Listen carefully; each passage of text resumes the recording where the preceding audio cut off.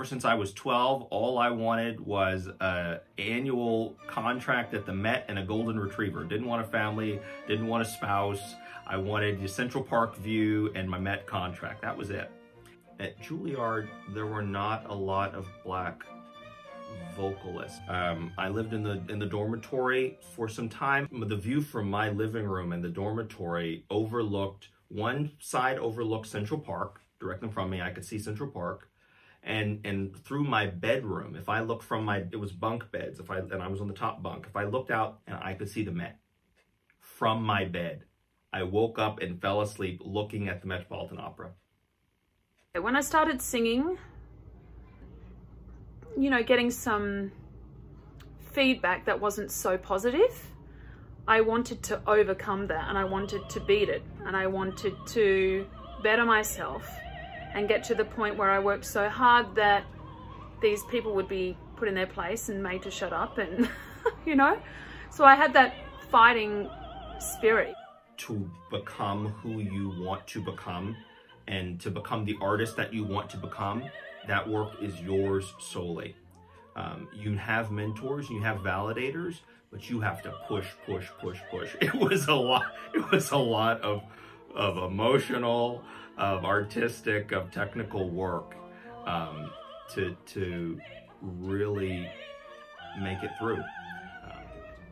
When the choice came up to sing opera, I was a little bit like, oh my gosh. And it wasn't until I remember hearing Joan Sutherland singing a recording of La Sonnambula by Bellini, and she was singing A non credea, a non giunge.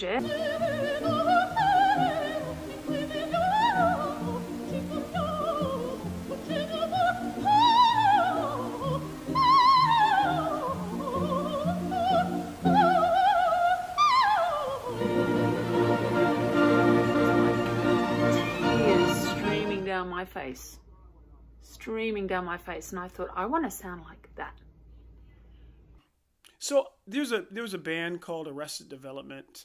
They won a few Grammys out of Atlanta, and I had just moved to Atlanta to pursue music, and they saw me sing in a show, hired me, and at one concert we did an acoustic show, and a professor for Georgia State University heard me sing and came up to me and said, man, your voice sounds really kind of classical, which no one had ever said to me.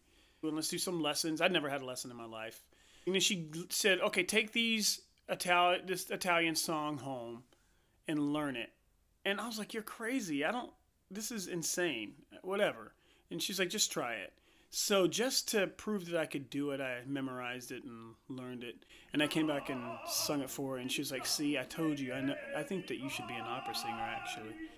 This was perfect timing, because I was like, you know what? If I'm going to have a music career, I want it to be solely on me. Like, I'm responsible for it. I don't want to have to be someone else to be responsible for my success. I really wanted to perfect it, you know, and